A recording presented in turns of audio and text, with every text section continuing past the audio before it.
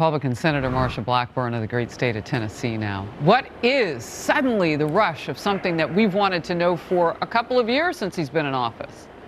Harris, this is the COVID cover-up is what this is. And you had the White House that came out trying to make certain that we didn't challenge China on this. And China went to the WHO, and the WHO instructed social media. And those of us who said, what about the lab? We're hearing from our diplomatic scientists there were problems at the lab, and that was called conspiracy theory, as we all know.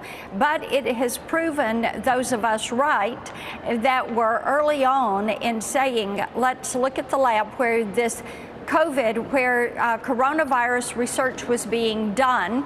And we heard of the viral research, the gain of function research that was being done there. Yes. They didn't want to go that direction. But now we know that the White House they're having to admit that there were issues. It could be from there. And, you know, I thought it was so interesting. John Kirby said there was not intelligence consensus on this, but there is and has been common sense consensus that the lab had to be at the center of this. Well, even the former President Trump, and members of his administration said this from the very beginning. Of course, at that time, Americans were fighting for their lives, and China wasn't helping out with that either by scooping up all the products that we needed to keep ourselves safe. You may remember Senator Tom Cotton was attacked by the media for blaming a lab leak for COVID. And again, I want to take us back all the way to February of 2020. Well, he has a lot to say about that. The only conspiracy here was a conspiracy of silence among the left in America, whether it's the liberal media that was trying to silence me, or Democratic politicians like Joe Biden and Nancy Pelosi saying we were racist or nativist or xenophobic. And then you had MSNBC and CNN and all the rest piling on. And then you have people, you know, in the government like Tony Fauci, as you were pointing out earlier, adding more fuel to this conspiracy of silence.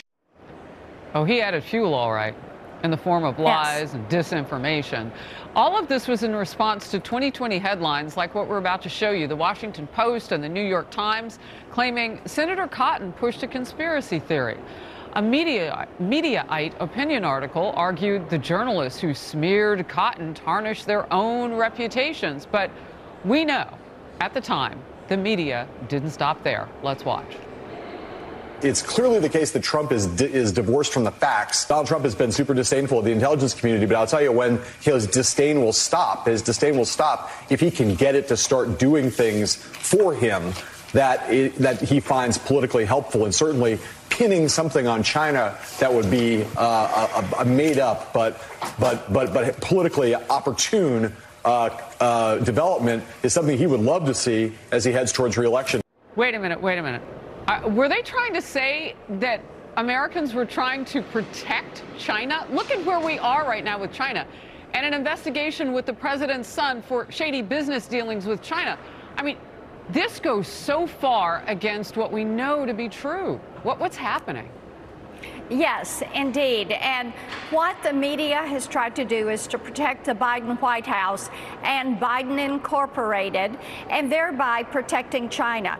You have to look at the World Health Organization. They negotiated the language of the COVID report with the Chinese Communist Party. The Chinese Communist Party just gave the WHO another $1 million. And then you have to look at the way the media has covered up for Biden Incorporated and the CCP somewhat. And thank goodness, because of a spy balloon, people are now saying, you know what, I think China is at fault. We don't want them buying our farmland. We don't want to have an enormous trade deficit with them. We are worried about TikTok. We want to know exactly what happened with COVID. We don't want them stealing our intellectual property. We do not want them infringing on our patents and copyrights. We don't want them cozying up with Russia and being a part of the axis of evil with Russia, Iran, North Korea. And Harris, people are very focused on this.